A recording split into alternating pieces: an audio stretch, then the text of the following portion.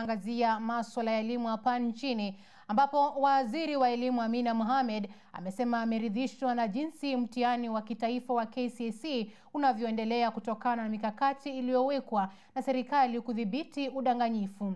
Akizungumza eneo la Athi River, kaunti ya Machakos, Amina amesema wanafunzi pia wameridhika na mikakati waliowekewa ili kufanikisha zoezi hilo kwa uwazi. So far, I think we have carried out a very credible exercise.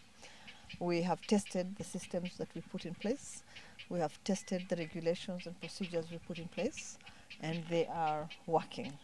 They're working. So we are very satisfied.